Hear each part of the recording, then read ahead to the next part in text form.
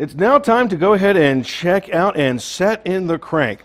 So unlike the cam, we are actually going to be setting the crank in place so that we can get our other measurements and make sure everything is cleared and what have you. We've already set the bearings in place here, just like you saw with my other MOPAR LA build, right, where we're just making sure these little notches are on the right and proper side, making sure they follow along here so that they don't spin out, okay? Additionally, you're going to see us put the caps in place, and the caps will be placed back in order directionally, okay? And of course, don't forget that just like your other MOPAR big blocks, right, this is one of your main bearings right here in the center. So it gets treated, and as you can see, it's a little bit different than the other ones that are here, right? So your 2s and your 4s are nearly identical. Your 1s and your 5s are different, and your 3 is different.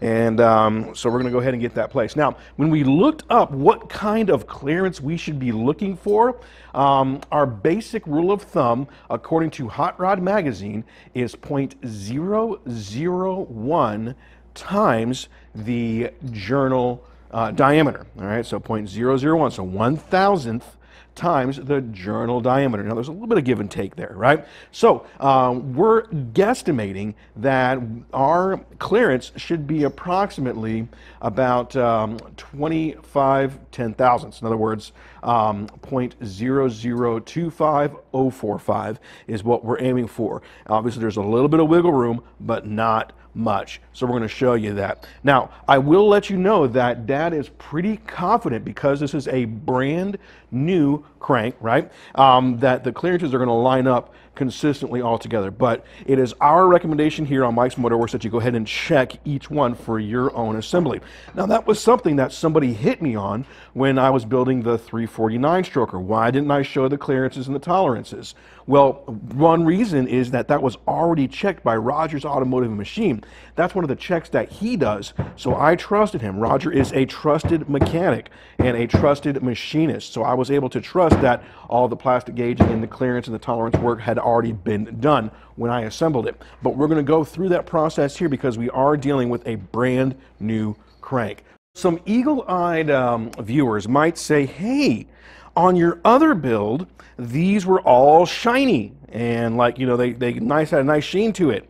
However, these don't. Well, these are high horsepower bearings. So these have been additionally treated to handle those higher revolutions and such. So that's why they don't look as shiny and as pristine, but there is nothing wrong with this. And they are not worn. Those are from heating. Those marks that you see there are as they from the heating process and the treatment process in order to go through additional hardening and such for use as a race bearing.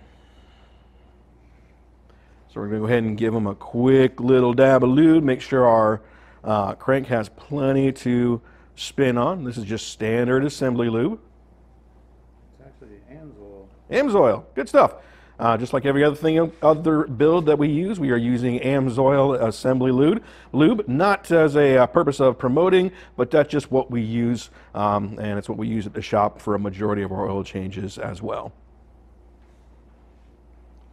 Now, here's an interesting thought. If you're thinking, wait a minute, they were touching those bearings with their raw hands, ain't that going to cause it to rust?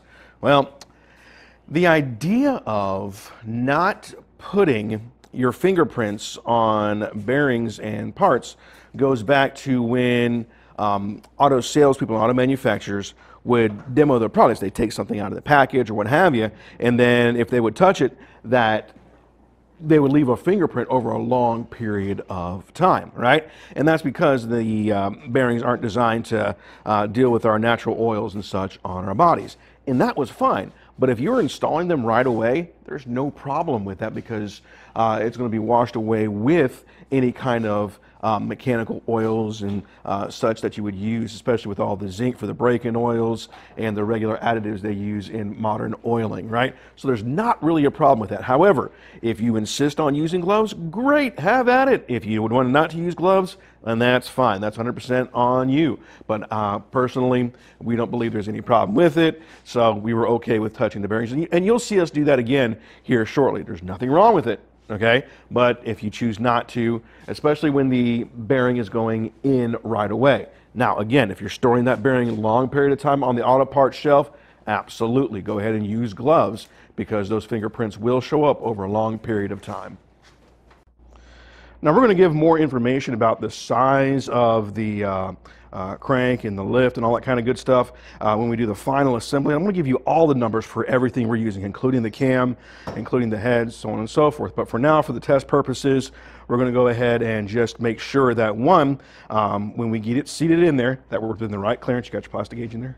No, this is going to do the first. Okay. Then I'm going to take them loose and then Plastigauge it. Okay. So we're doing our initial set. What we're doing right now is we're going to go ahead and get them on there, and we're going to put the Plastigauge in a little bit later, but what we're going to do is we're going to do an initial set to make sure it spins freely. And if it spins freely, great. That tells us that we're in rough alignment, right? That's our quick feeler test, or if you would, our eyeball test. Now, what we're going to do after that is after we give it our spin test, after everything is torqued down to spec, we're going to pull them back off again and then run our Plastigauge inside to make sure that we're good to go. But right now, we're just going to set these in. We're going to torque them down to spec. We're going to give it a couple turns, make sure there's no clearance issues. We're going to make sure it spins freely, and then we'll be able to conduct our Plastigauge check.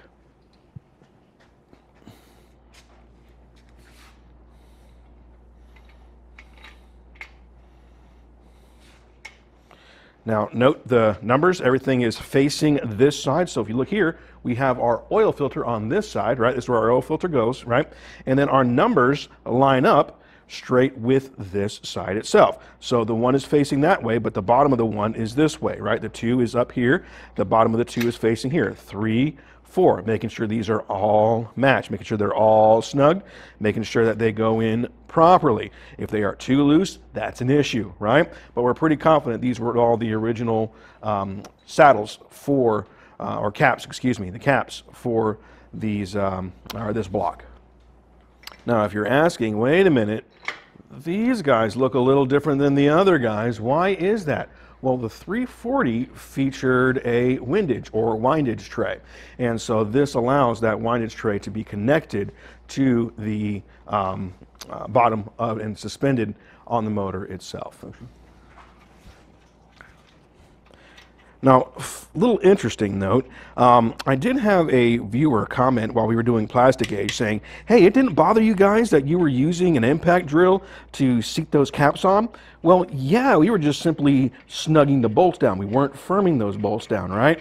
No, you never want to do a Plastigauge check with an impact wrench because you're not sure where you're at. You want to use the proper torque wrenches. But you can use an impact to go ahead and just get these on a quick set. Mind you, that impact wrench needs to be on its lowest setting because you're not trying to torque these down just yet. You're going to be using that torque wrench to make that happen. So what Dad is doing right now is we're going to go ahead and start setting these cap bolts, and we're going to be working a specific pattern. Again, you've seen this pattern before, especially with the 349 build, but basically what we're doing differently this time around is we're starting at 40, then we're going to get to 65, and then we're going to get to the recommended OEM 80. Now we're going to keep this 85, excuse me, OEM 85. So we're going to go from 40, 65 to 85. And that is keeping with the OEM recommendations per their service manual. Now, there is not any additional needed torque-wise, even though this is going to be using and spinning at higher RPMs because the crank has been balanced. So there's not an additional setting for torque. We're going to keep that all the same across the board. Did you get your ones on the end? On number 1.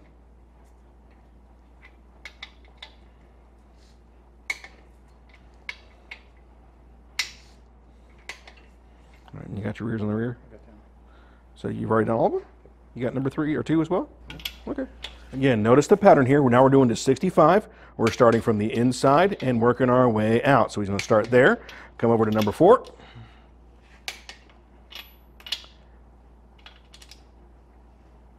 Go back to number 2.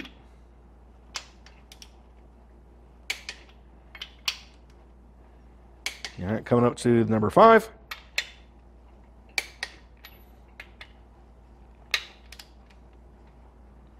And then back to number 1.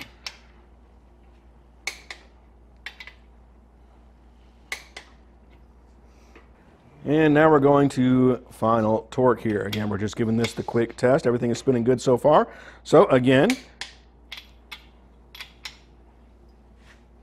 this is 85 foot-pounds. Or I'm sorry, you should be working, I just pointed to the right one. That's fine.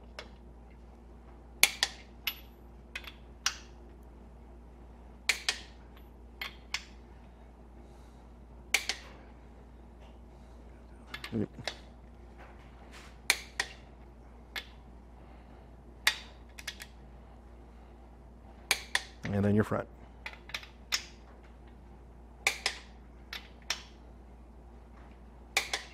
All right, now with all of those set, now it's going to be a little sticky because the assembly lube is sticky, but does it spin pretty good? Oh, yeah. All right, and notice there is no binding, right? And we're going to give a quick check to make sure that there's nowhere close that we have to worry about, but we didn't see any rubbing. Don't feel any rubbing, but we're going to give it a quick check and a quick look down with the light to make sure there is no binding anywhere on these counterweights.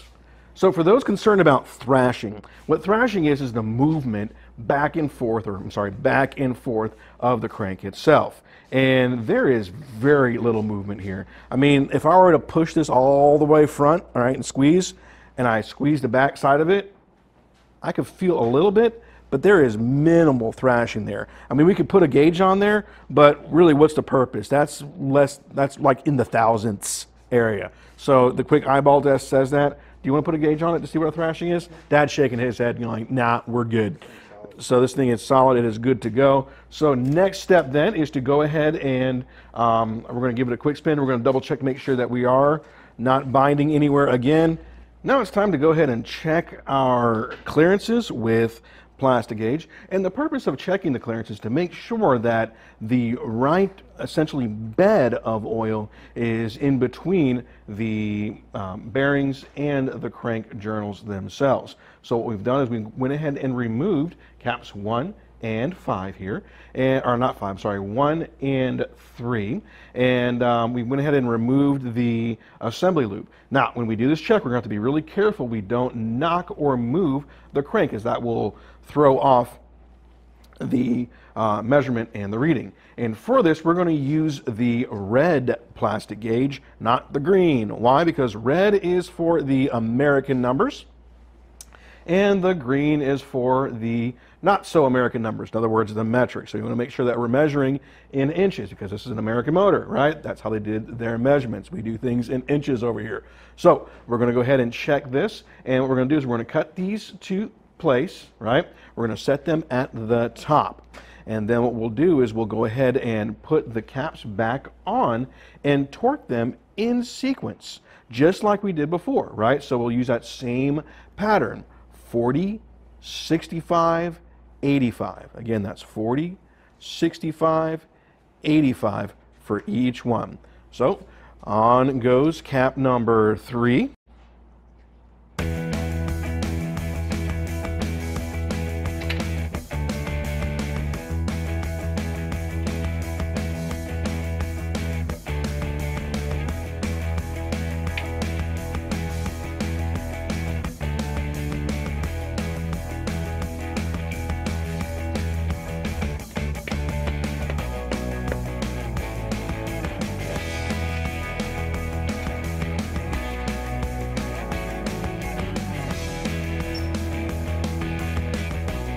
And on goes cap number 1. Oops, move the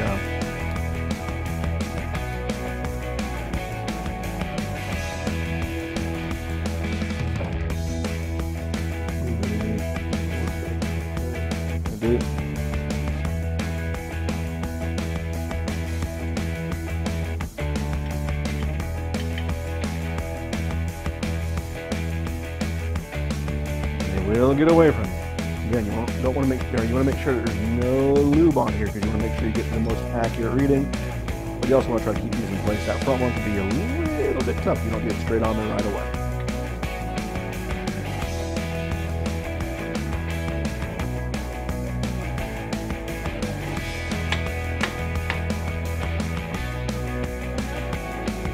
That's 40.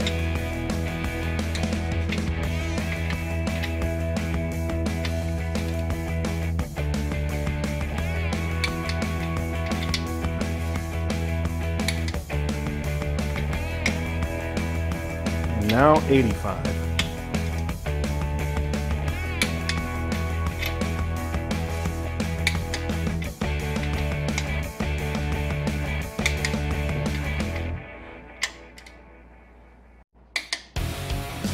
Now we'll just remove the caps.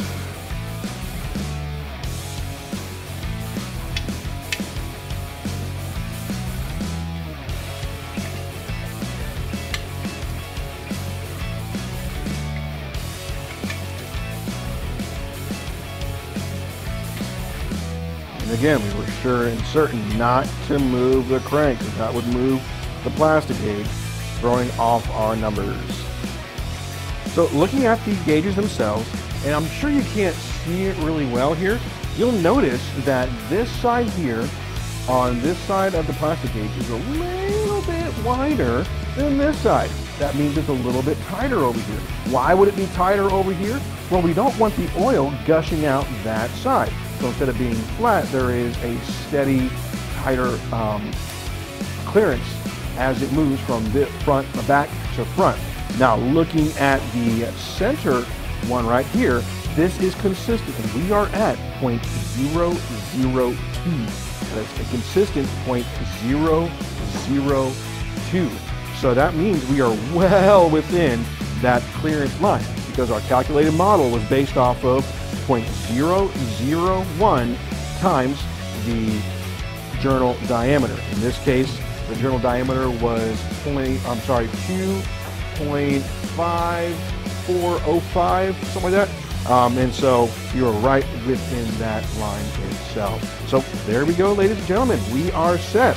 And we're going to go ahead and re-put those back on here, because our next episode, we're going to be looking at getting our pistons set in, which means setting rings around the pistons, and it means going ahead and doing the connecting rods and checking connecting rod clearances as well. So catch us on the next episode. Thanks for watching, and if you like what you see, don't hesitate to click that subscribe button.